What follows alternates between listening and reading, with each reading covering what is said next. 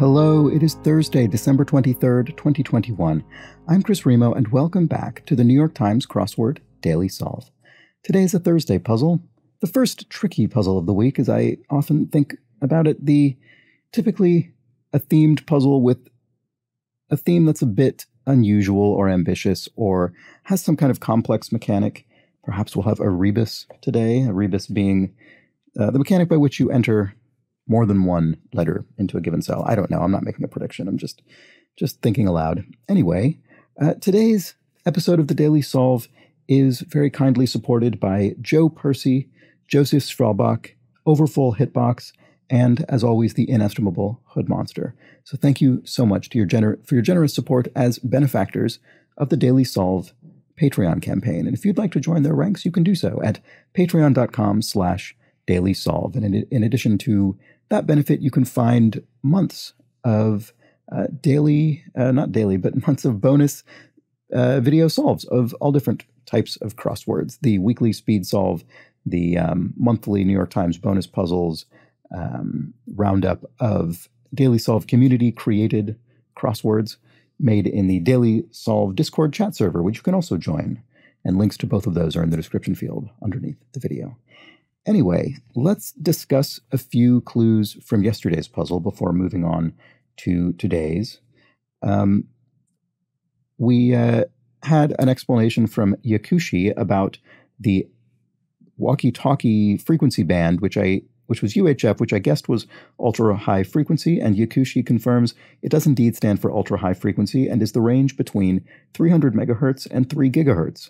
The other ranges have equally uncreative names: VLF, LF, MF, HF, VHF, UHF, SHF, and EHF. So there we go. Kathy Swope confirms that otitis is indeed an inflammation of the inner, middle, or outer ear, often with an infection and inevitably symptomatic at 2 a.m. in a toddler. And let's see. Brian says Angie is the 1973 song by the Rolling Stones. I'm sure you're familiar with it. I probably am. I can't bring it to mind off the top of my head, but I've probably heard it.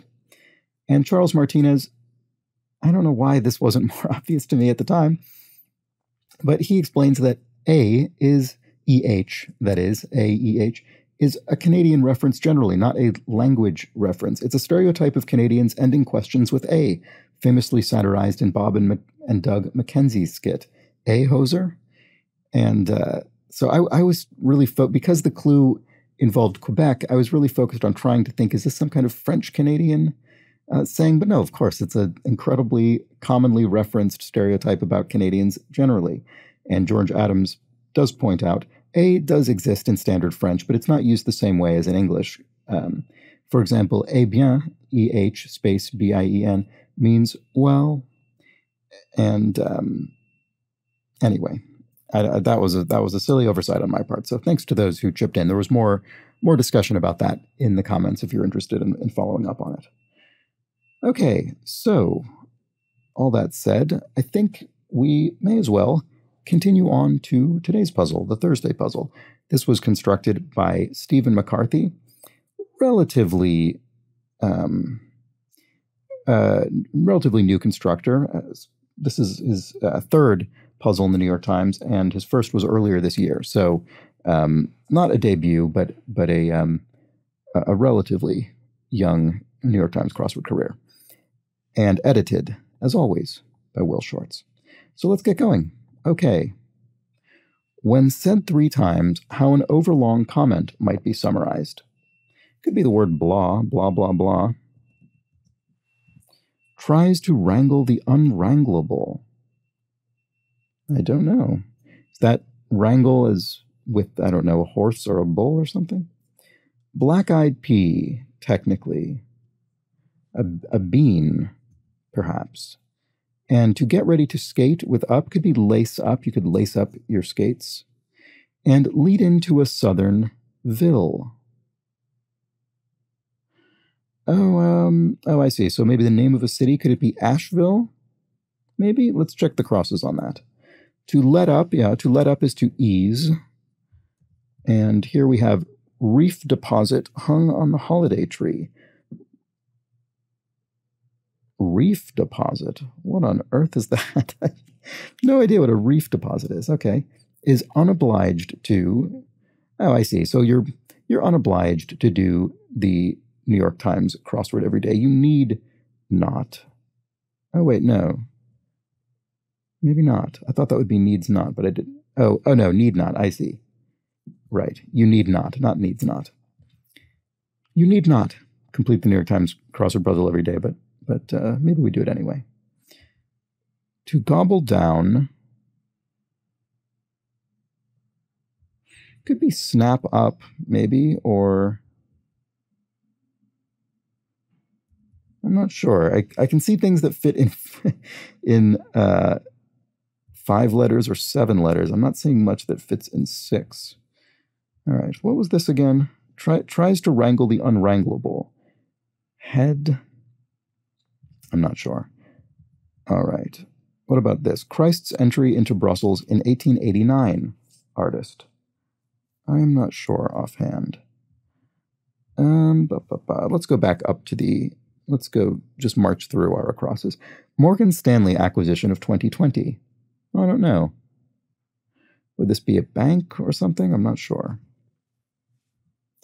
Shock in a way. I don't know. It could be awe. Shock and awe. Free fall phenomenon informally. Oh, I see. So this is 0G, the sensation of being in zero gravity.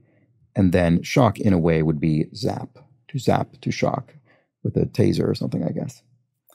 North and south, but not east or west. So north and south are poles, whereas there is no east pole or west pole. I suppose they're... No, there wouldn't be, because north and south are magnetic poles. There is no equivalent with east or west. All right, word aptly hidden in I've got this. I see. So you can see that in the words I've got this, if you take the E from I've and continue on, you get the word ego, the G-O from got. And so I suppose the aptness is that saying I've got this reflects one's faith in oneself, one's ego. Good thing to bring to the field. Could bring your A game to the field. That would be good. And beats out, could be edges out.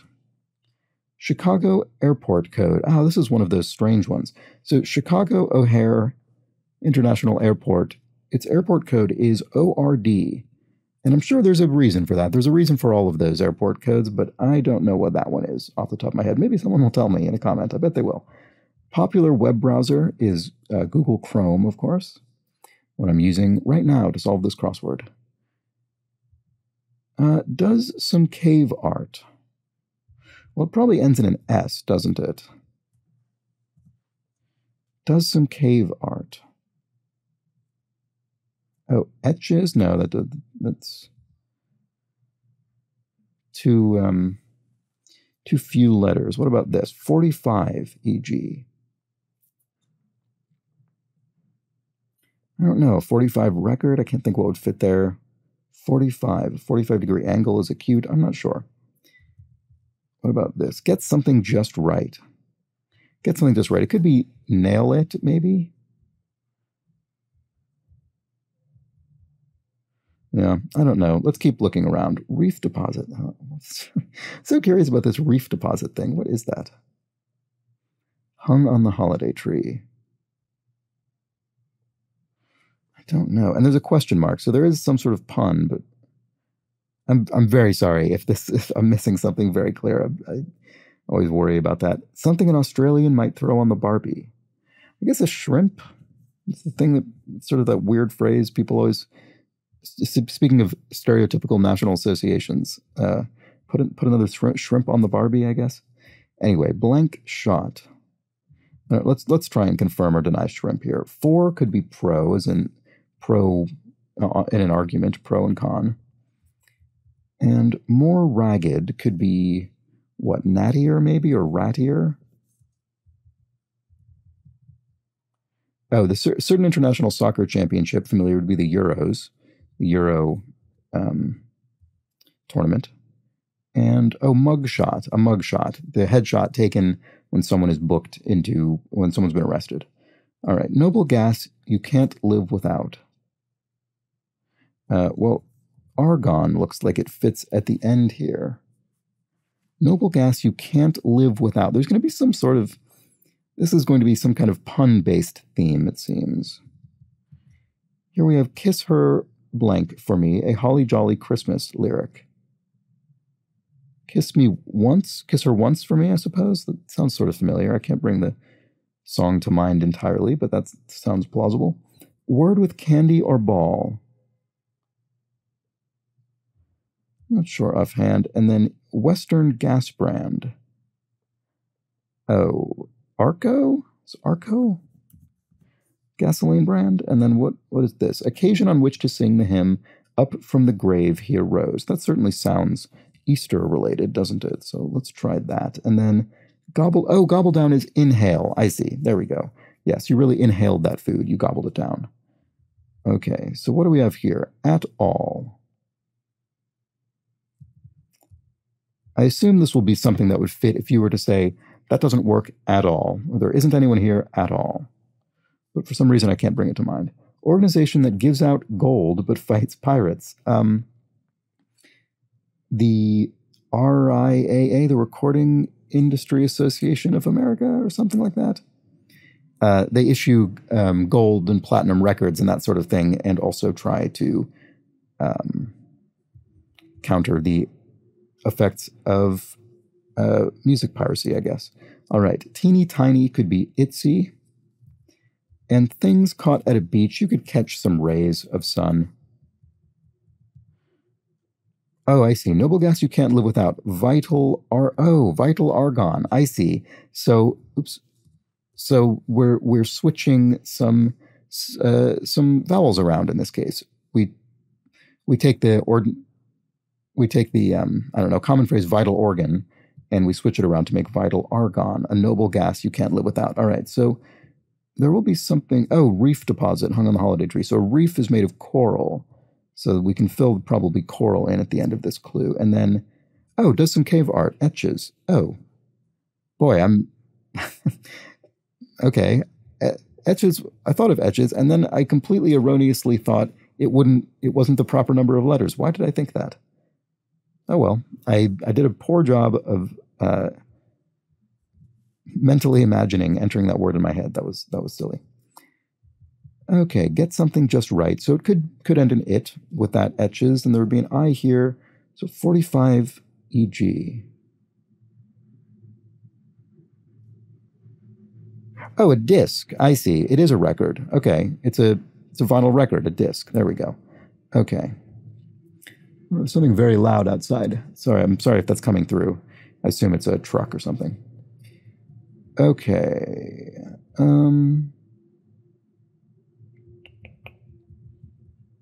Oh, didn't look at this. Heath genus, that's also a woman's name. Heath, so some kind of plant, I guess. Oh, at all would be ever, of course. Yes. This didn't happen at all. This didn't happen ever. So Erica, perhaps? And what is this? Oh, I see. Tries to wrangle the unwranglable, herds cats. So that's a common phrase. It's like herding cats. It's like trying to manage a completely untenable situation. And so here we have, I see. A Christmas carol. And that's why we had holiday tree in the clue, because as opposed to, for instance, Christmas tree, because we wouldn't want to, you're never going to repeat a word from the clue in the answer. It's just something to keep in mind. So if you find yourself thinking this sounds like a reasonable answer, but it shares a word, it's almost certainly not correct. Oh, wait. Christ's entry into Brussels in 1889. Enzor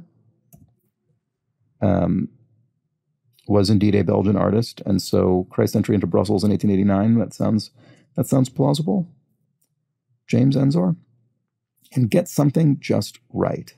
Yeah, okay. So with that N, it probably is nail it. And in the way of could be a la. So in the style of something, a la. Borrowed from French. And blank shot, rim shot. Often erroneously used to refer to that pattern that a drummer might play to emphasize a joke. The sort of boom. People often refer to that as a rim shot, but it's not. I don't know why.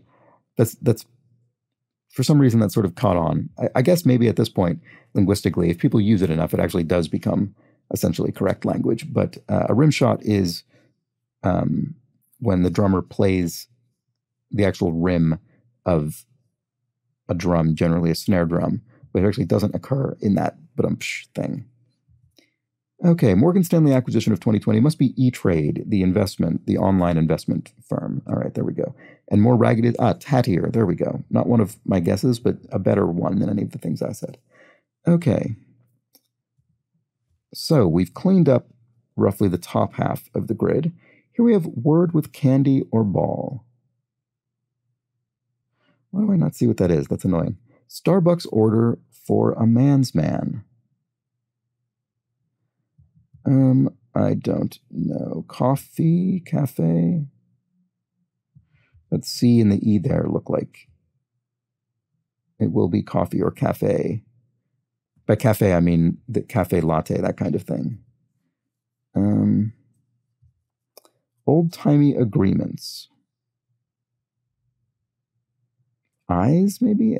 A-Y-S? We have agreements, plural, so the word itself, I assume, needs to fit in 2 cells. Okay, like Santa in traditional depictions. I suppose fat, and I say that also because it fits in this coffee situation here, coffee or cafe. Butter up, say, could be flatter, and that would also help spell what I'm looking for here. And here we have true. True could be loyal. I mean, true means obviously accurate, but it can also mean someone is true to somebody else. They're loyal to somebody. And so that does look like it could be A or I, A-Y-S here. So sugar or flour. Starch, I suppose. Each of those is a starch. And to give a buzz is to ring or...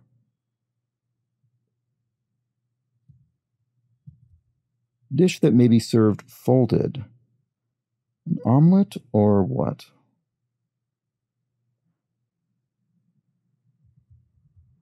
Here we have that word of candy ball that's going to haunt me until the end of this puzzle.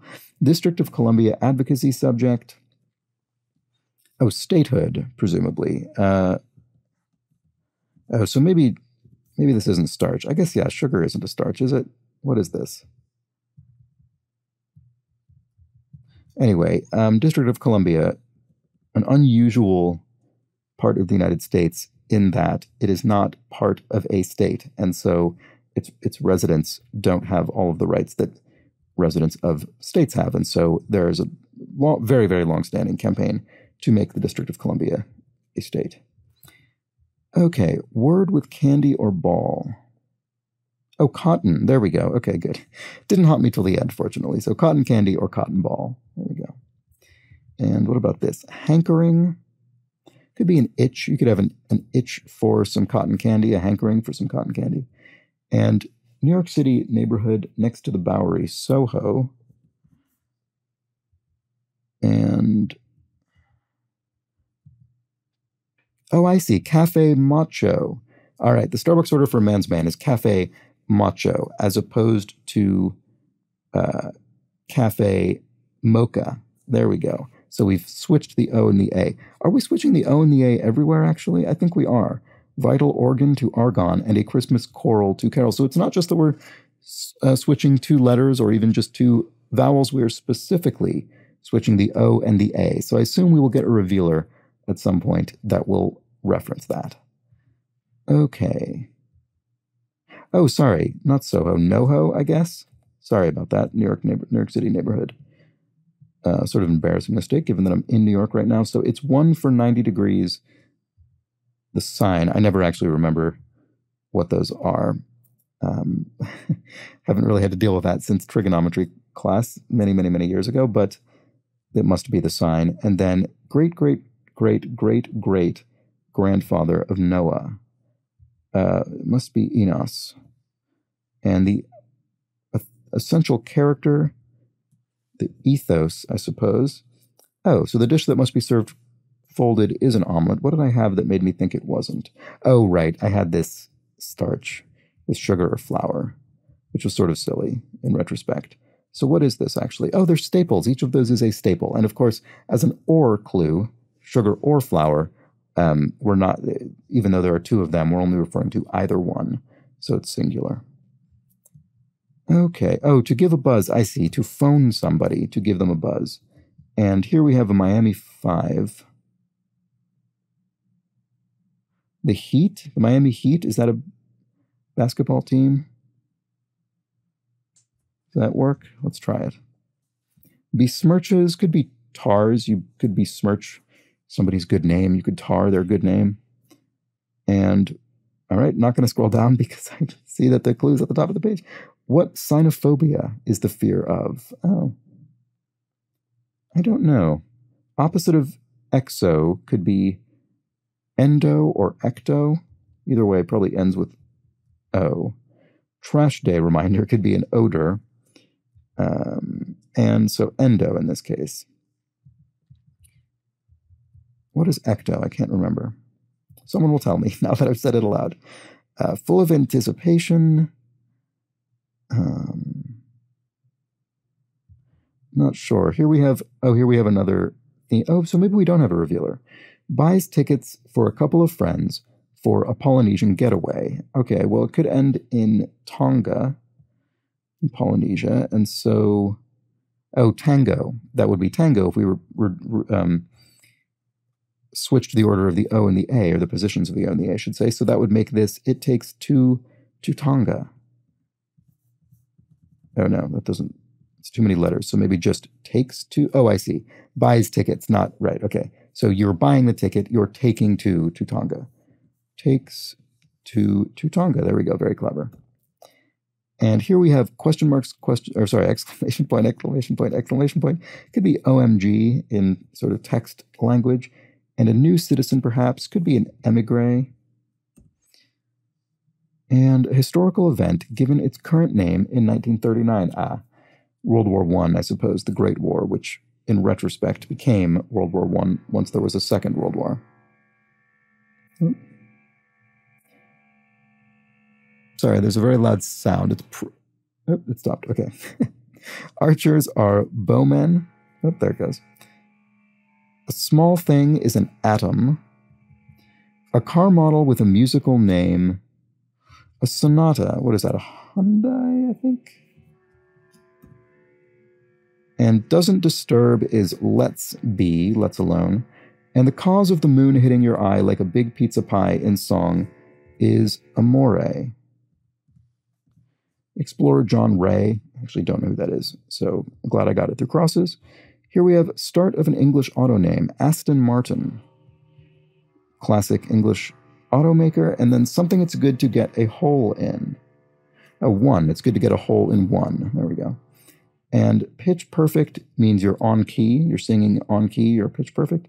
And 2016 animated film with songs by Lin-Manuel Miranda would be Moana. And passage blocker, maybe. So a vote against an act passing could be nay. And is that it? Did I get... Oh, no, I didn't fill the whole puzzle in yet. What is this? What xenophobia is the fear of? Right. Dogs, maybe. Full of anticipation. Agog? Is agog full of anticipation? Maybe. Let's see. It is. Okay. I wouldn't have thought of agog as being full of anticipation per se. I think of that as being kind of flabbergasted, but maybe you can use it in that sense as well. That's maybe a slightly tricky cross. All right. I think I maybe found this to be actually, for me, a slightly easier puzzle than Wednesday's puzzle, maybe. And I did notice that in response to yesterday's crossword, there were a number of people who did struggle with some areas of that grid that had some somewhat obscure words and some tough crosses. So I found that to be much less the case, I think, today. And we had a fun little theme, and there wasn't ever anything that there was no revealer. So I was expecting, once we realized that each of these specifically switches O and A, I was expecting that to mean that there would be a revealer that would have something about O and A, there'd be some phrase that involves O and A, and it would explain how these things are switched. That didn't happen. It was just down to us to observe that and carry it through the themes. So we had a Christmas carol becomes a Christmas choral, vital organ becomes vital argon, cafe mocha becomes cafe macho, and takes two to tango becomes takes two to tonga. So there we go. Well-constructed theme, even if there was no indication about what it means or no sort of additional little resolution about it. That's fine. Figured it out on our own. And so that was actually, that was probably on the gentler side as far as a Thursday theme goes. Often on Thursday, we'll have to go a bit farther afield to complete the theme. But in this case, it was fairly gentle. And I thought a pretty relatively smooth solving crossword beyond that as well. So let me know if you found that to be the case, or if this gave you some more resistance.